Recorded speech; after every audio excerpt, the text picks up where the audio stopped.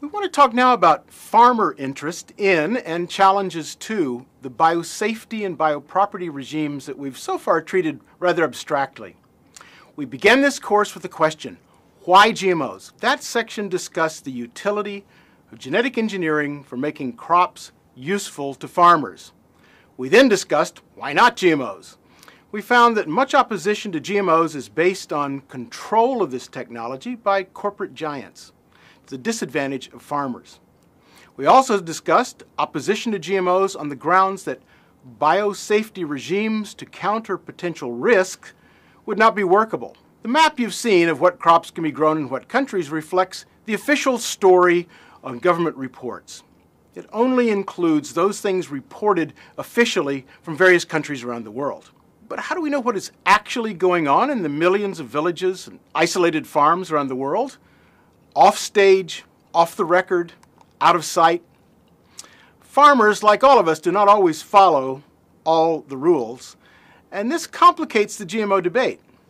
You probably have, at some time or the other, had some unauthorized, harsh word is pirated, software on your computer or some unpaid music or video. Most of us do. This is a huge phenomenon globally. Moises Naim wrote an important book called simply Illicit: How Smugglers, Traffickers, and Copycats are Hijacking the Global Economy. Naim stressed what we all know intuitively. First, governments fail in controlling underground economies organized around many commodities from software to illegal drugs to human trafficking. We also know that firms have a hard time controlling their intellectual property claims, music, software, films. Every video in the United States starts with a scary warning from the FBI about copying, threatening criminal penalties. If people can copy software, pharmaceuticals, and industrial technology without authorization, and urban centers all over the world are filled with copycat or counterfeit products, why can't or won't farmers do the same thing with GMOs? If you can get a Rolex watch for $5 in Shanghai, why not a bag of Monsanto seeds? Well, the answer is you can, for many crops in many countries. Neither firms nor governments have the capacity or the incentive to police 2-hectare farmers in millions of villages. I call the result of this stealth seeds. Stealth seeds are genetically engineered seeds that are not approved for planting by biosafety regulators and do not include payment for technology fees or patents claimed by seed companies in countries where these are nominally applicable, which is not every country. Farmers in many countries have adopted stealth seed under the radar of firms and states whenever they confront high cost or unavailability or restrictive regulations of government-approved biotech crops from corporate multinationals. No one knows the extent of diffusion of these illicit underground biotechnologies. For obvious reasons, they're illegal. But they are on every continent and often in widespread use. I first came across stealth seeds in Gujarat in western India. There was then a political struggle over approval of Bt cotton hybrids that had been going on for 7 years. Then a huge infestation of bollworms devastated Gujarat's cotton crop in 2001. Yet, amidst the devastation, there were patches of green and white. These patches turned out to be cotton fields planted with illegal and unauthorized Bt cotton, with a trait that made the plants resistant to bollworms. So all the other hybrids were destroyed. These Bt hybrids survived.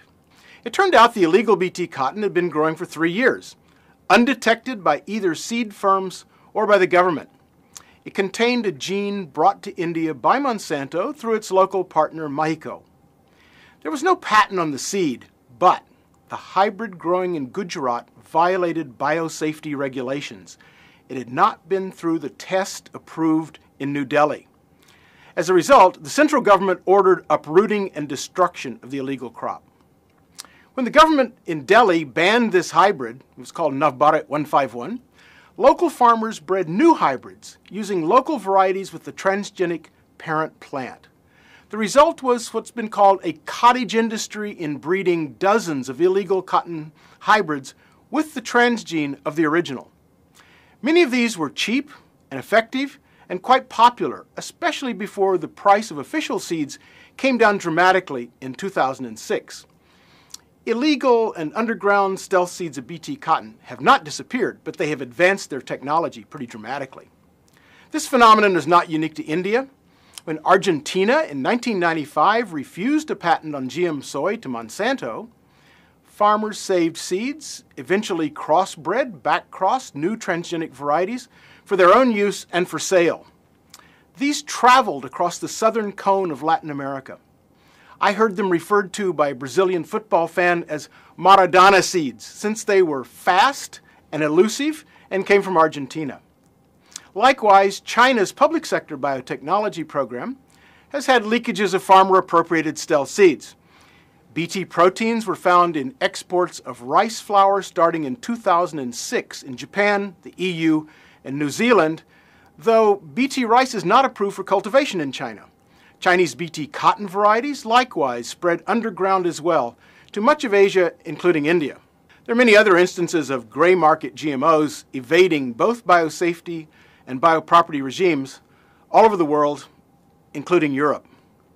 What does this mean for the GMO debate? First, the idea common in opposition circles that farmers are coerced into using a technology that harms them seems implausible. Farmers take risk to purchase, breed, exchange, and grow stealth seeds, taking risk that must be, on their own account, balanced by large benefits. Second, stealth practices of farmers, contrary to the wishes of firms, states, and many NGOs, suggest a different model of the farmer than that often encountered in anti-GMO discourse. More active, creative, and autonomous, less hapless and supine. That understanding is important because so much of the literature against GMOs claims that farmers are victimized, their way of life destroyed. To the contrary, stealth practices show that farmers have agency. They know what works in their fields, they experiment, they make choices facing difficult circumstances, including the risk of prosecution. One implication is that we should take farmers' choices seriously in evaluating the many stories of GMO catastrophes. For example, if virtually all cotton farmers in India grow Bt cotton, as they do, the claim by Prince Charles and others that Bt cotton drives farmers to commit suicide, as we commonly read in sensationalist stories, becomes highly implausible. Just as stealth seeds give us an alternative view of farmers, they also allow us to see how bioproperty in GMOs appears less monopolistic and powerful on the ground, more relational and contingent than it appears in anti-GMO tracts. It's hard to imagine elaborate control of germplasm, that is, seeds sprout, seeds replicate. So the control mechanisms are almost impossible to imagine. Grounds for opposition to GMOs on bioproperty grounds are lessened accordingly. To summarize, absence of official regulatory approval does not always block benefits from diffusion of GM seeds. Official data on uptake and benefits of biotech crops therefore systematically understate the actual uptake and the benefits to farmers. But on balance, are stealth seeds good or bad for development? Unofficial networks of biotech seed production and distribution are more pro-poor than alternatives. They increase the use of technologies that farmers find useful, and they've posed no health or environmental problems to date. But it would be wrong to assume stealth seeds to be a solution to the problem of technological change driven by biotechnology. There are big limitations. Except for cotton, hybrids will be largely excluded from the stealth seed market since they do not breed true. Also, the range of crops is mostly limited to widely used older GM commodity crops, for example, Bt cotton, herbicide-tolerant soy, not the frontier of development. Seed quality from unknown sources may also be an issue for farmers. Second, incentives for firms to pay for research and development are depressed by gray market copycat seeds, which ultimately may limit technical progress. The final consideration is this. Is there not an increase in risk if biosafety regimes and regulation are so permeable? Probably not. The scientific consensus is that there are no unique or incremental risk of GM crops compared to conventionally bred crops. So all the money and personnel taken up by biosafety regimes may, in fact, be a waste. The scientific rationale for biosafety regimes has become more questionable as research results accumulate.